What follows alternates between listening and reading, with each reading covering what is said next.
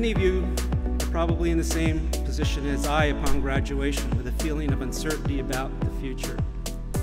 That's okay. Many of us were and yet found success in ways we could never imagine. My advice is to keep moving, working, and learning, and when opportunities come, to be fearless and to trust your instincts.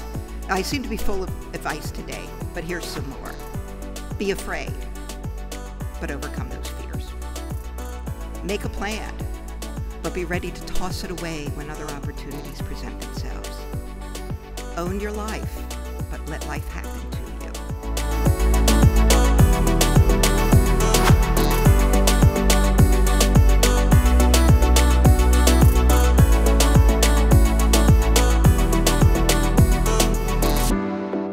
Take all the chances you can, like the one you took when you committed to SUNY Oneonta all those years ago.